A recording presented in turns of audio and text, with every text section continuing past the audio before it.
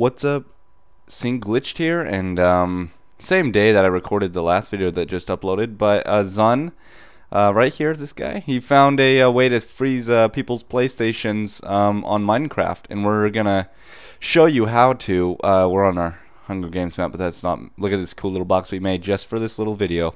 This is gonna be a short little bonus video for today. Basically, all you need to do for this glitch is an anvil. An anvil, and a player who's using the anvil to rename an object, which a lot of people do.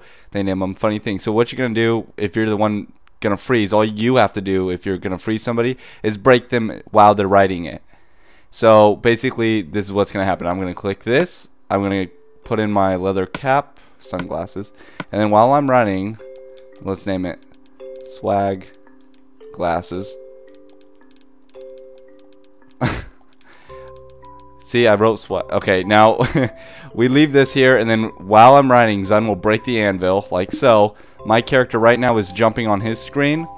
So once I click circle or start, my PS3 will freeze. I'm going to click it in 3, 2, 1, click. Right there, my PS3 just froze, and that's basically it.